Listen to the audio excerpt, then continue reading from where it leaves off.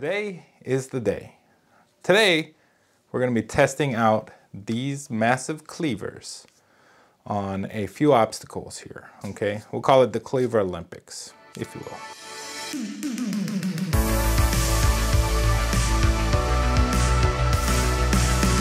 All right, just so we can recap on the contestants, to my right, we have the Dalstrong Obliterator, all right? Put all the specs in the description so you guys can see them. Then next, we have a F.Dick. I think I kept calling it a French style. This may be an Italian style cleaver here. Okay, and then this is a bone cleaver. So I'm not expecting it to perform that well on meat, but we'll see. We'll give it a chance. Then we have the Dalstrong Ravager. Okay, so we'll see how that one turns out. And then finally, we've got the little Mac. It is the Mercer Culinary meat cleaver. It's the heavy meat cleaver. It is a X46 CR13 steel. Comes in much smaller than the rest of the blades. If you didn't see them side by side, you would think that this is a massive knife. The handle is humongous, very wide. A lot of real estate to grab on. It has a pretty stout edge on it, and I think the thickness is exactly the same 4 millimeters as the Ravager. And so hopefully we'll see some of the same performance. I think it's got about 200 grams less than the Ravager. But again, you'll see all the specs there. And so we're gonna start with some brisket, okay? And so I just wanted to get the largest piece of meat that I could find so that we can see sort of how these knives rank up against each other for certain tasks. After this, we've got some bones. I've got some like short rib chuck bones, much smaller bone, and so we'll be separating them. And then I've got some much larger beef ribs. And so we're gonna see what those do to the knives versus what the knives do to them. But we wanna see just how easy they are to wield against some larger cuts of meat. These are the things that if I'm trying to work on something, they kind of replicate. They're not necessarily the same tasks that you're going to be using a butcher or a cleaver for, but these are meat cleavers. You're going to be butchering meat. You're going to coming into tougher meats, things of that nature, larger pieces of meat. And so this Titan board, this is an edge grain, has been put up for sacrifice for this test itself. And so I think what we're gonna start with is just from my left, we're gonna start with the Mercer. It's a little bit easier to wield. I'm gonna go full force on this and just hack into things, not worrying about precision or accuracy in the cut so much as it is just how it performs. Thinking about it in terms of how easy it is to maneuver, to wield, how easy it is to hit where I wanna hit, keeping everything else out of the picture. And then just to see how easily it goes through whatever it is. And so brisket can be pretty tough. And so let me move everything over as we make room for the first contestant. Just hack into this corner here. Let's do that. Let's just hack into it, all right?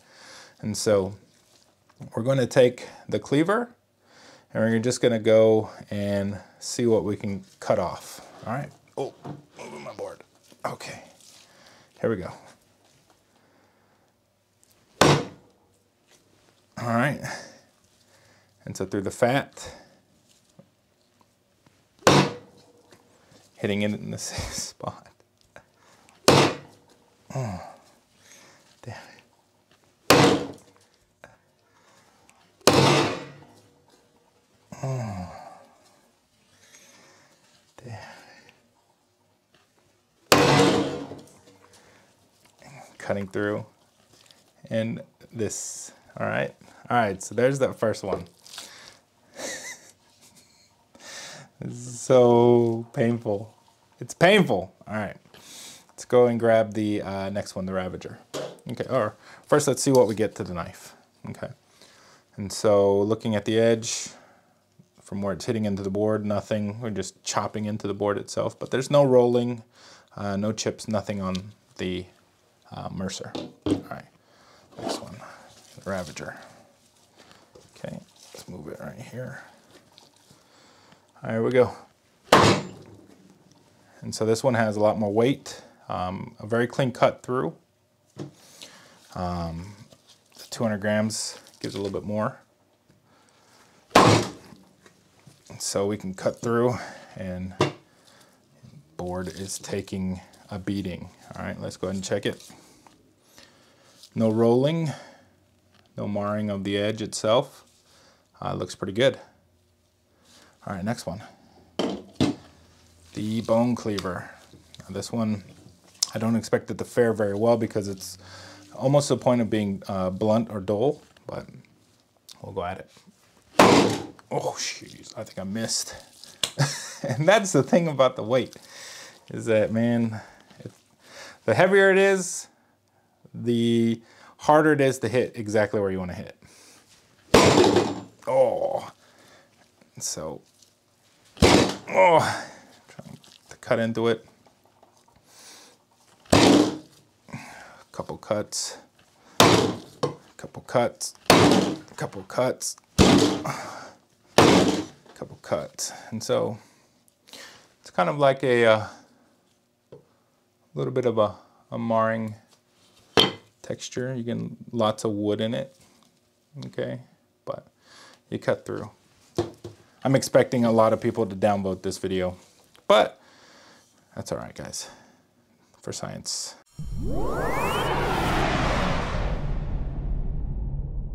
All right, so, and I can fix the board. No marring. This one has been with me for 10 years, and I've used it on all kinds of bones and stuff, so I already expect this knife to survive a lot of tasks, but I know my board was going to get the brunt of the attack. All right, so back into it. All right, this is the one everybody wants to see. Here we go. Oh, snap.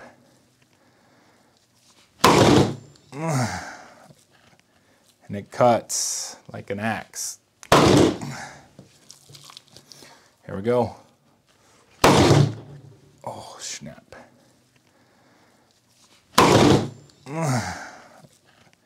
And it cuts like an axe. And it cuts very cleanly. I don't recommend anyone do this on a wood board like this. You'll end up with wood chunks and pieces, but you know, make sure you inspect whatever it is before you eat it. But yeah, let's go ahead and take a look at the board there, man. It's taking a beating. That's what I expected. All right, let's go into a little bit of a more fattier piece where the decal is. All right. So we're just gonna act like we're gonna make some burn ends, okay? And so just cutting into it. Take off this piece, cut into it, cut into it. So everything's shaking. But I mean, that's in essence what butchering a piece of meat is all about, you know, if you're really just breaking it down into parts. Okay? All right, we'll go back in reverse order now. Everything is shaking. All right, go ahead. So we can cut into it. Oh! Can't get it. It cuts in, but I'm not able to get a piece that I want. So I can do some cutting down into it. So even though it's not the sharpest of the edges, it is possible to get some cutting using a kind of a sawing action. Okay, so it cuts. I'll go ahead and go back to the Dalstrong here and see about doing a cut stroke. And so yeah, this tapering off really gives it a huge advantage. The weight as well, it's performing very nicely. And so, gimmick or not, it is performing very nicely. All right, now we're gonna go back into the Ravager. And the Ravager has just a little bit more, what do you call it? Just a little bit more accuracy, a little bit more finesse in the edge itself. Just because it is a little bit smaller, a little bit more nimble, okay? All right, and last, go back to this one. This one I was really excited to get. And this is probably what most people experience when they're working with one. This is kind of very small. It's much larger. You got to think about it. This is much larger and more stout compared to a chef's knife, which, you know, if you're trying to use a chef's knife into something like this, you might not get very far. But this right here is a heavy cleaver for doing that. And so compared to the larger knives though, this is where a 6-inch or 7-inch edge might not lend itself for a very large task, okay? And so I might just make burn ends out of these. We'll see. Anyways, all right, so we'll just get into some slicing now, okay? And so we're just gonna slice against the grain with it. And basically, you know, with a meat cleaver like this, it's fairly sharp, fairly easy to control and wield through. And so, man, I should use the back edge. And so cutting through, you get nice clean cuts, works very well. All right, we're gonna get down to using to bones soon. And so here, you know, you got a nice pork belly you wanna cut through. This one is very, very good. The Ravager, so far, it feels kind of like the happy medium, okay? This one, I mean, I'll cut it. It's heavy enough. The weight of the knife is doing most of the cutting. And so it's not bad. It's just, we're gonna see this one shine against bones, all right?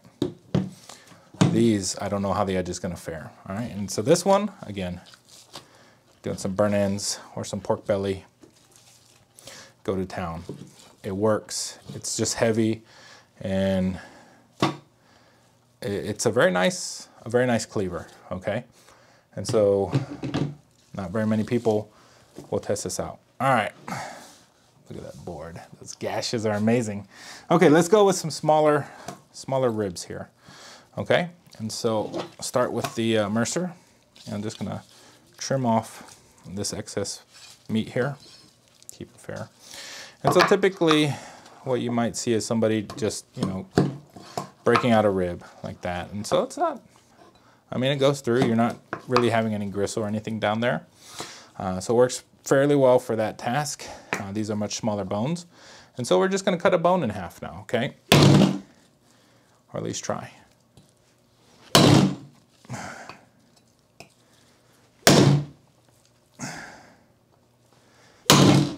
Oh, it just rolls in my hand. And so, not much damage. Okay.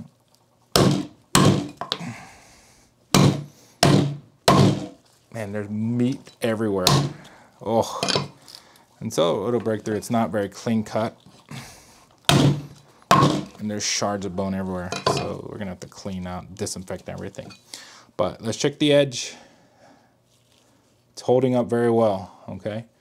And so it is not, it's not the best at cutting and breaking. These are very hard bones. I don't expect it to do much worse against the larger bones, but the edge, remember, this is what's not necessarily what the knife does to the meat, but what the meat and the bones do to the knife. All right, move that one out.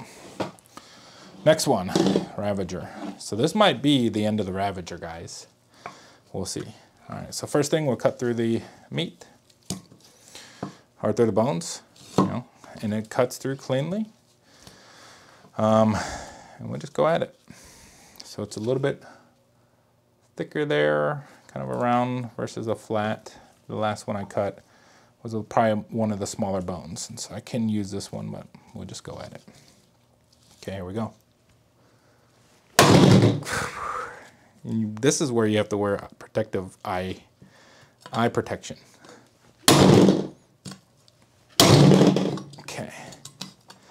And so if you're breaking down bones, which most of the time you're not going to, but here we have a little bit of rolling. Okay, so that edge is very sharp, but it's thin. And so we have just the a very minor rolling. Let's see. We'll keep going.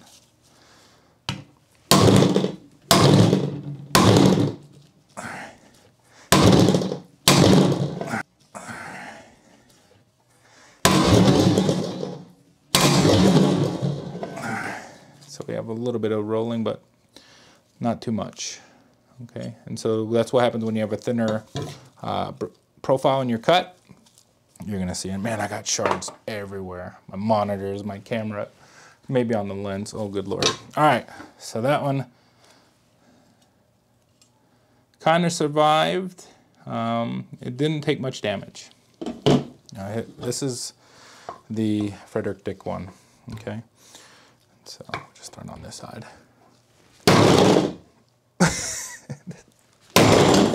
This one's not very sharp, but man, there will be 0 damage usually on this edge.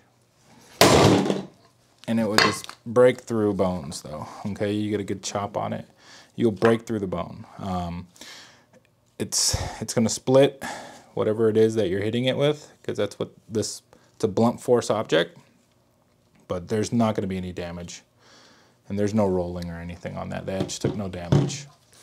All right, we'll get one more here. Okay, or I didn't do this. We'll just go through and trim some of the ribs out. Okay. So it works. It'll cut through. All right, here we go. The Ravager now. Okay, and the Ravager works very well. It's very clean. All right, let me get a bigger one because this is a much larger knife. All right, so we'll take that one. All right, here we go. Fingers crossed. Oh, legit. Fingers crossed. Oh, legit. One strike. It's so heavy. There's no way that this won't do that. Oh shit, I hit the camera. Oops. Alright, so this Ravager, or the Obliterator, I'm sorry. The Obliterator is wreaking havoc. And there is nothing on that edge. Nothing. Absolutely nothing. That edge is clean as a whistle. Alright? And so, chopping out bones, whatever it is you need to do, I have no clue what you would be doing crushing bones like that. I mean, it will crush and break through the bone. You're gonna have shards everywhere, but it will work. Okay, get a clean whack here. This is so bad. My studio. Oh, man, I'm probably gonna lose a hand here. I'm trying not to get my hand anywhere near this stuff. But, all right, we'll go through it. All right, one-handed. And it chops through. And maybe, no, let me see. Maybe the slightest bit of rolling, but no chipping. Maybe the slightest, not even really. Let me see. No, it doesn't feel like anything at all. The Ravager is doing it, man. It's doing it. I'm sorry, the Ravager. The Obliterator is doing it. It's doing its work. Okay. All right, so mainly that's mostly what you're going to be doing is if you're separating ribs. You're hardly ever going to be cutting through bone, okay? You're just going to be cutting through cartilage on bone. And with a normal knife, or with one of these knives, any of these knives, you're going to be able to handle that task. This is just insane. All right, here we go. So we'll go at it again. Oh man, bone can handle it. No, there's no marks whatsoever. Again, I've had this knife for 10 years. This thing is just massive. If you're breaking down chicken bones, whatever it is, pork bones, this knife is legit. The Obliterator, legit as well. Okay. All right, we got two more. We'll go through this and we'll just finish up. right, here we go. Ravager, I dig it, man. It's very, very clean. Okay, so here's some cartilage here. We're just gonna chop through cartilage, no problem, all right? Very easy, all right. Now we'll see what happens. Here we go. Oh! Push through. All right, here we go, one more time. One more time. All right, we split it. So much thinner bone goes through, and just slightly, if anything, very slight little rolling on that edge, but nothing that you can't roll out. There's maybe a little bit of chipping. Yeah, maybe a little bit of chipping and rolling on that. That's a very thin edge though, but it handles it. It's obviously going to need some work after working on bones, and so it's not going to be something that's just back to use. Okay. Now the Mercer, same thing, cutting through cartilage, no problem. The Mercer hasn't taken any damage whatsoever, still is very strong. Okay. Oh.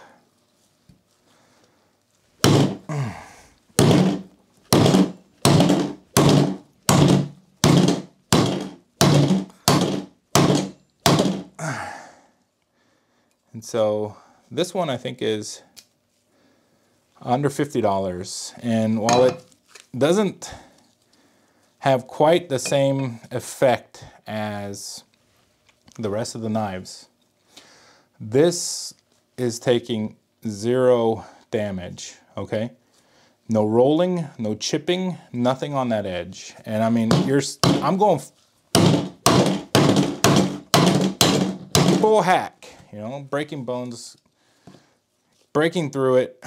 It's just, it doesn't have the same amount of weight, so you don't have the mass allowing you to be as effective on it, okay? Holy crap, this is just insane. I don't even know if I have to mark this as graphic or not. Poor board.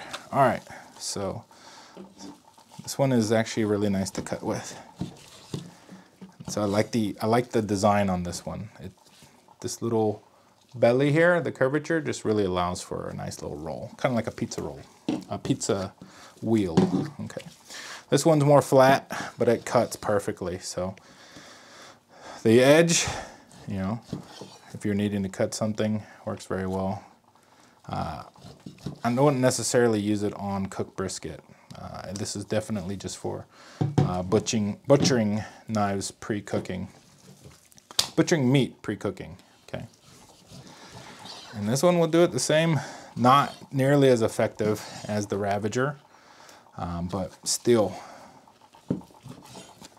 it works. It wedges itself through like it's supposed to. Okay, Ravager you've already seen.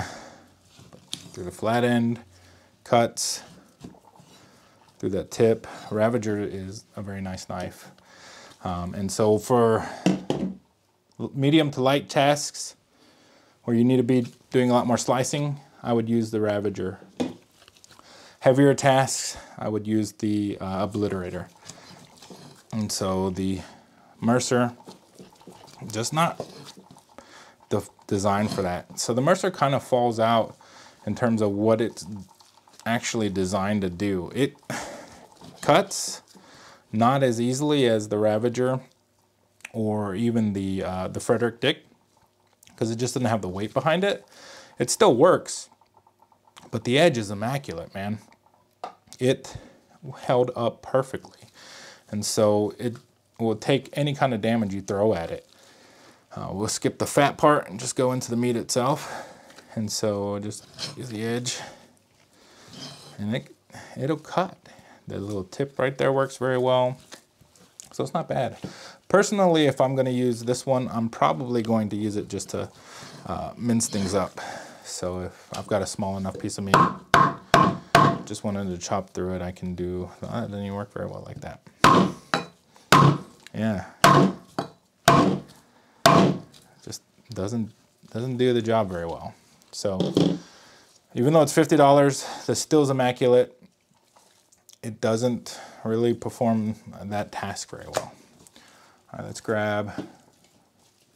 do a couple more. Oh, where is it? Let's just cut more slices here, and we'll try that same thing with the rest.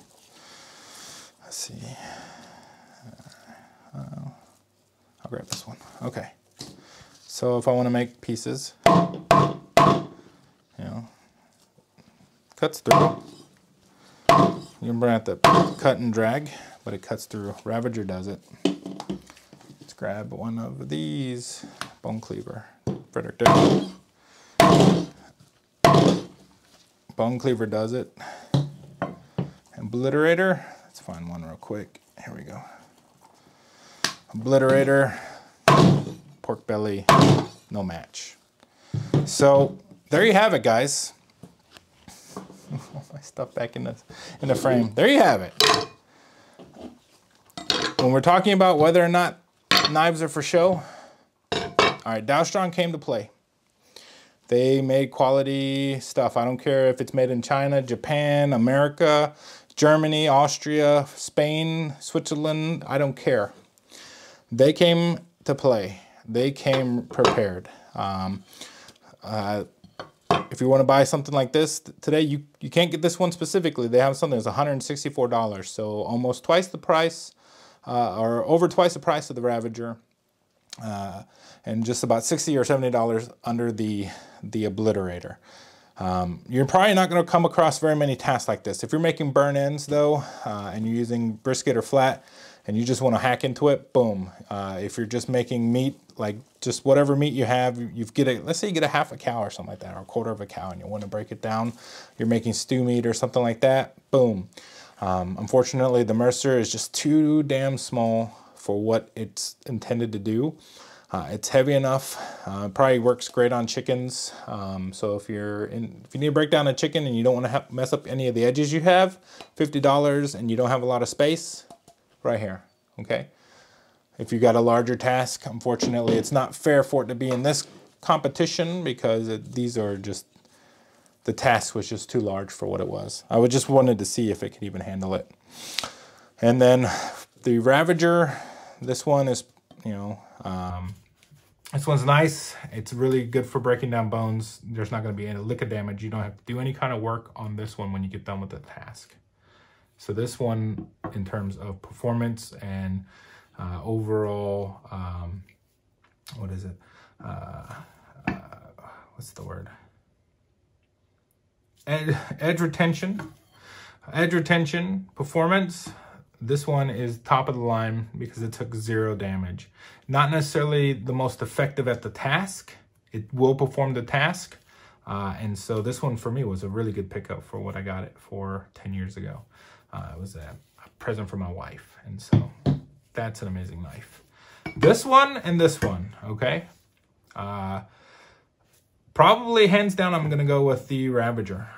My pick would be the Ravager, even though I'm gonna have to clean up the edge when I'm done with the task, just because of the way that this can't handle bones as well.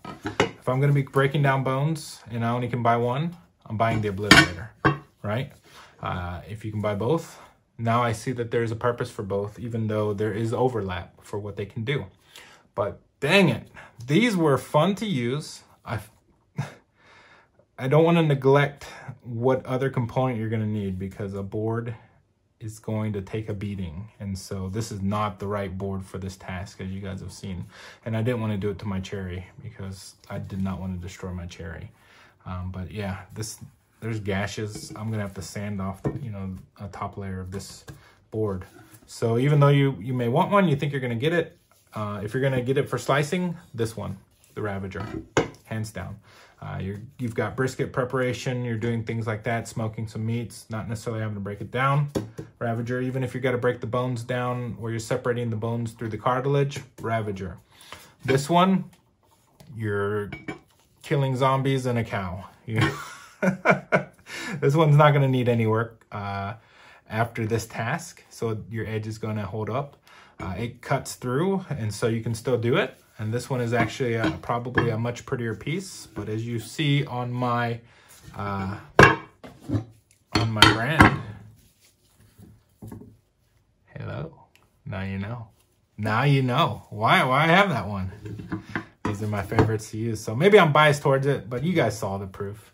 Anyways, I hope you guys enjoyed this video. I don't know how long it's going to be. I don't really want to cut it down too much. I want you guys to see it all. Everyone who, you know, fans of the channel, you guys are great. I appreciate your comments. They're wonderful. The rest of the people, maybe they just haven't warmed up to me yet. And that's all right. You know, we'll get through it. If they keep watching my channel, they like the stuff they see, it's okay. Even if they don't, you know, leaving me some good feedback is always helpful so I can grow from it. But I hope you guys enjoyed this video. Take this glove off. Gonna have to hire a maid to clean up all this blood and bones and stuff like that, but we'll see. Anyways, thank you guys for watching, and we'll catch you in the next one.